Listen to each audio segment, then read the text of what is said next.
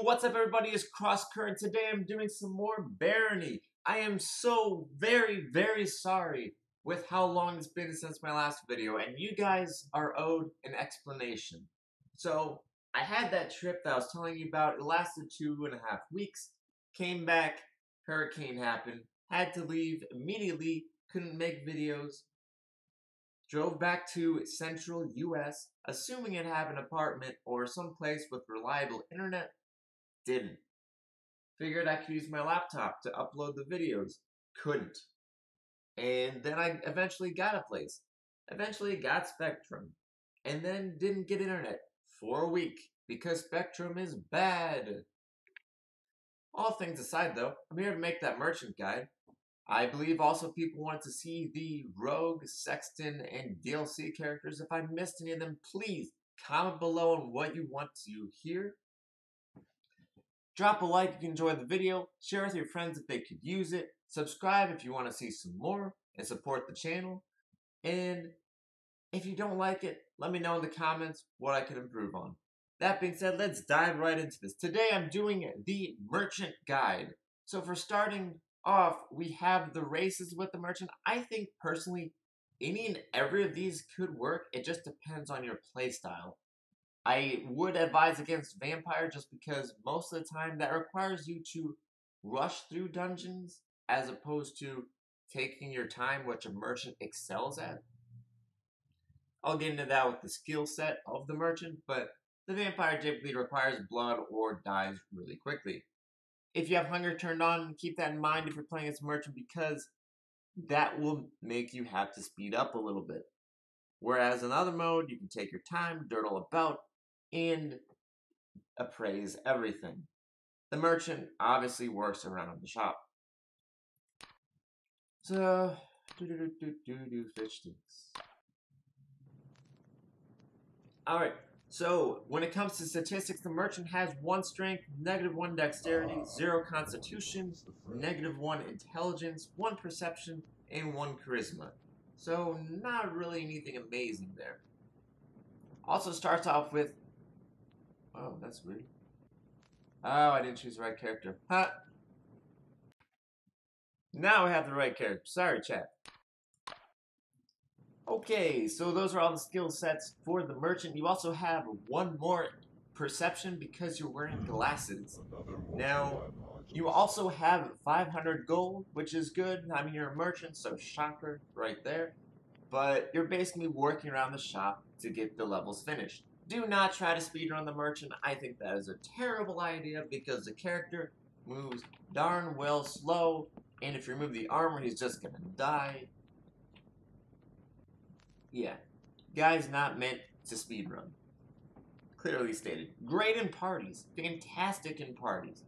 Reason why you have trading and appraisal both at 50. So whatever it can do is give you their stuff. You sell it to get more gold than they'd receive. And anything that's not appraised, they can appraise it. By the way, when you appraise stuff, if you have a better chance of noticing something that's really good. Other people may appraise, let's say, a ring on the ground as a rough ring of, I don't know, something useless, like charisma, something of the sort. You know, there's something that just does nothing. Well, this guy might be able to determine it as a blessed ring of levitation. Amazing! Wow, how did it work? Because more appraisals, so you have a better chance of knowing what the heck it is. Now, you also have level 20 leadership, which is barely helpful. You might be able to control your allies a little bit better to help you out, especially if you're running solo. You have 25 skill in the axe. I don't think this is very important because if you find anything better than a bronze +3 axe, you should use it. Alchemy is at 10. That's just there to be there. When it comes to your items, you do have a scroll of remove curse, which is fantastic. Do not get rid of that. Believe me, you might find something like a -5 ring of invisibility. You're going to want to use this to get rid of that curse. Sometimes it even gives you a blessing equal to the amount removed. Not saying that happens all the time, though. I'm not sure. You also get cheese to meat. You get excellent gloves. serviceable pickaxe, which should give you 4 to 6 hits off that pickaxe to go through the walls, to get to special levels, to get everywhere you need to be. As I said before, the glasses, which gives you 1 more perception. It takes up only 5 weight. It's nothing crazy. No reason not to. If I'm in a bigger room, I can show you. Okay. It used to be able to show you when you took off the glasses that the room would be a little bit darker, and when you put on it, it'd be a little bit lighter. It should help with your vision. Yeah. Oh, it's a +4 bronze axe. Silly me. It's still bad. You have a +2 leather breastplate. This, if you're going to take anything off to move quicker, you take off that. And a useless hat, which the only use for it that I can see is that this will sell for 33 gold.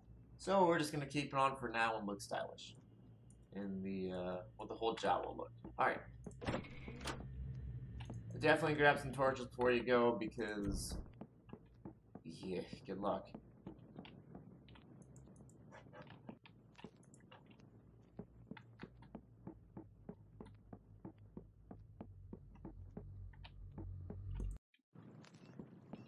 Now you're going to want to play very passively play as this. Like when you see a skeleton, you're going to probably want to avoid them. Like I didn't. Or you'll die. Hey, look at that. It's a merchant. Let's restart that real quick. Sorry, guys. This is not a beginner's class to play unless you are with friends. Someone new. I'll see if I can make it to level 5 for you guys, though, just to give you a brief rundown of gameplay. Alright, Best of luck, mortal. Interesting thing about the shopkeeper, if you run into the shop and there's an enemy chasing you, he will attack the enemy. There are very few enemies the shopkeeper will not attack.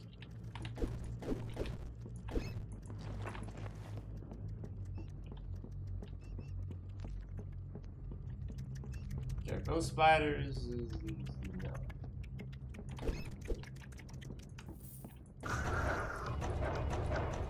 If this ever happens, it's because the spider is aggroing you, so it's not in the correct spot to get killed by that trap.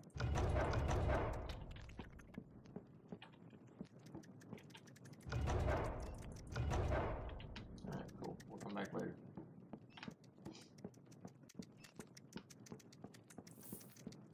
And another one.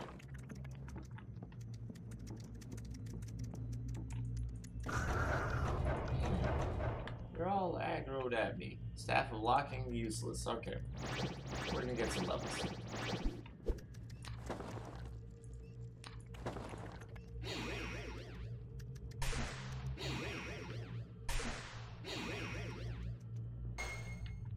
Ooh, it's a light. That's not helpful.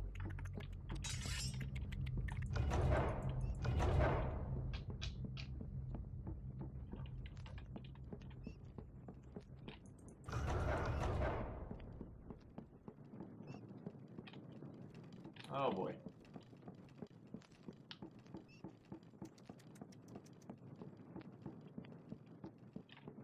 Woo!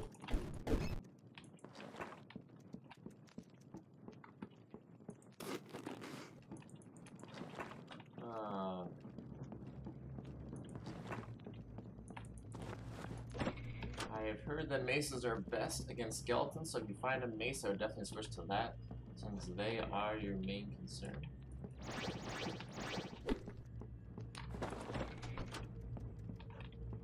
And just pray you find the exit.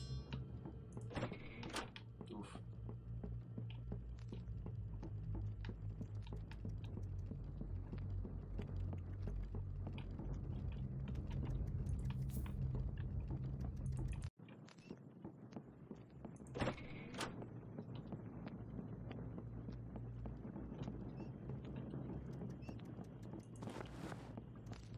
There's a double shopkeeper. Fantastic. Just what you want. Minus the door being locked. If there is an enemy, don't stand in the doorway because the shopkeeper will kill you. And it will hurt you. Guess we got bronze base. Gee, crazy. I can actually probably appraise those.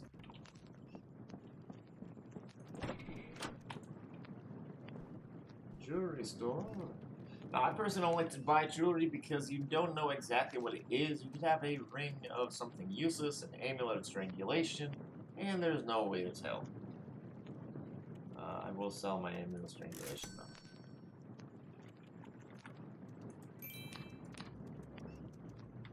That's close.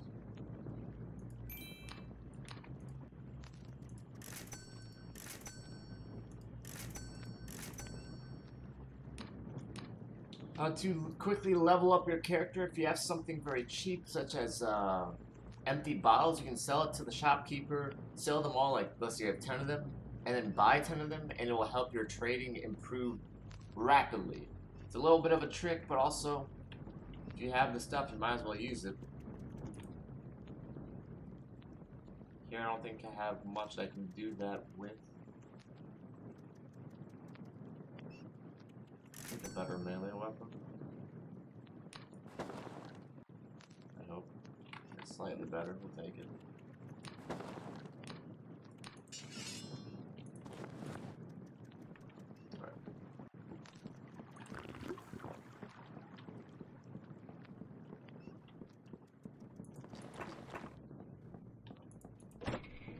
Like I said though, I suggest with 10. If you do with 1, that's going to take you a really long time, and I don't think it's worth it at that point.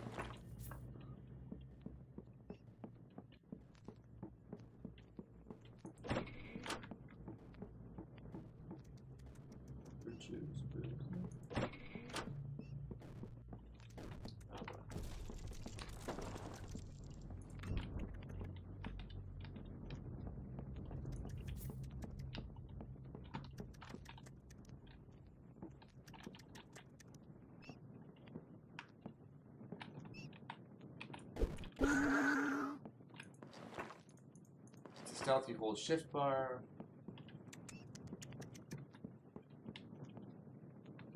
Definitely remember that if you're ever trying to sneak on anything. Alright, you know, I might be able to show you guys. I got a lot of empty bottles out of nowhere. You guys are gonna want to make sure that you're picking up literally everything and appraising it to get those free levels off of them.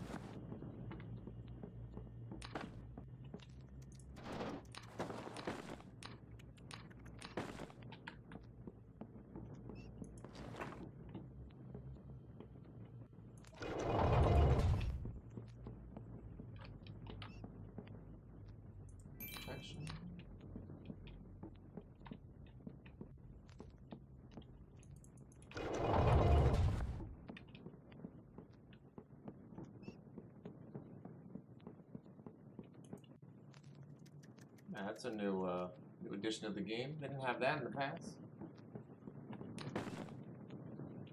Nifty. Barony devs definitely update this game. Props to them.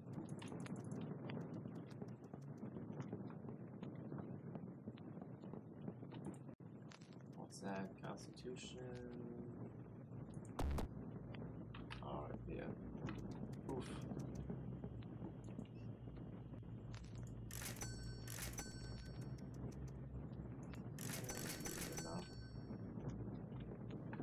Oh, and I can't do that because they don't buy the potions. Oof. Well, alright. Yeah, whatever you can spam in and out of the shop, sell, buy, buying and selling should both work for that. Okay.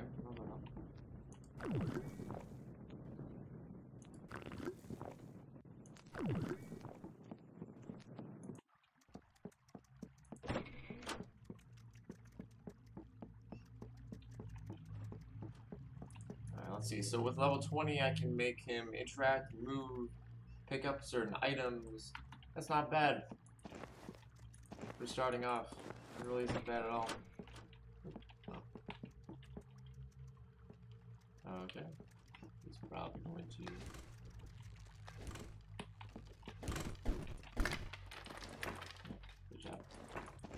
You have proved useful, young squire.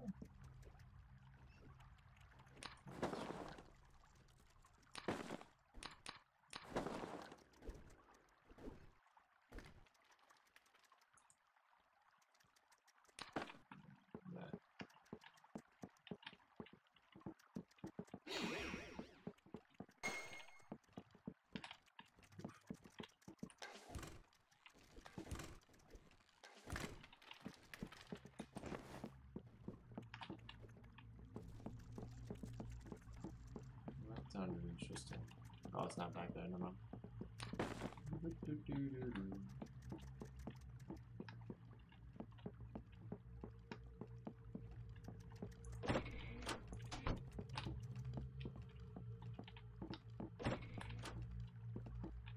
Bud? Where you going, man?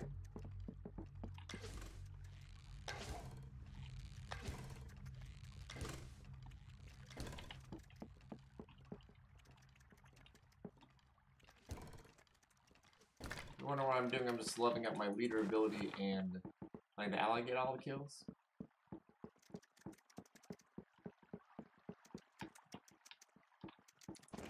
Ooh, that might be potion of healing. Although you guys haven't seen me. Oh, shoot.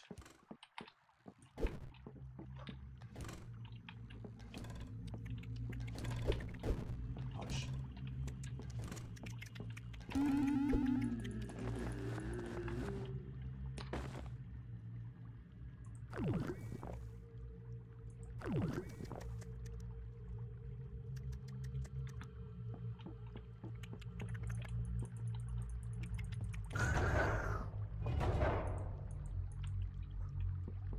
Yeah, it finally worked.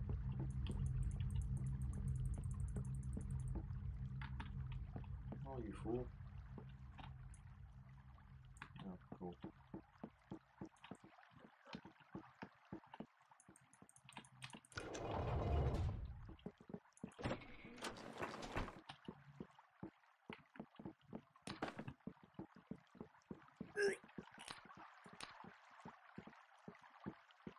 Oh, hold up a second. That's basically an extra dig.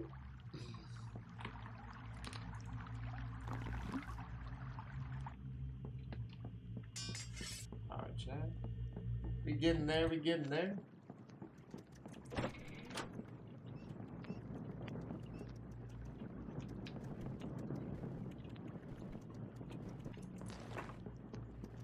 We'll have, oh, not two archers, never mind. One archer, I'll take it.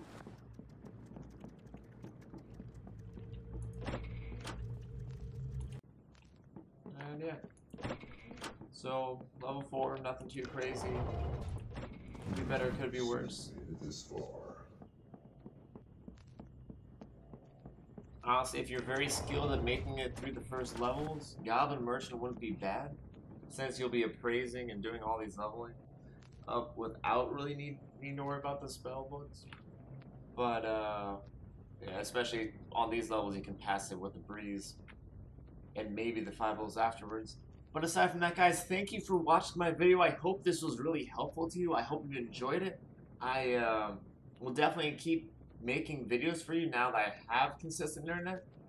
And be sure to smash that subscribe button, drop a like, share, comment, all that. Would really appreciate it. And I'll see you guys next time.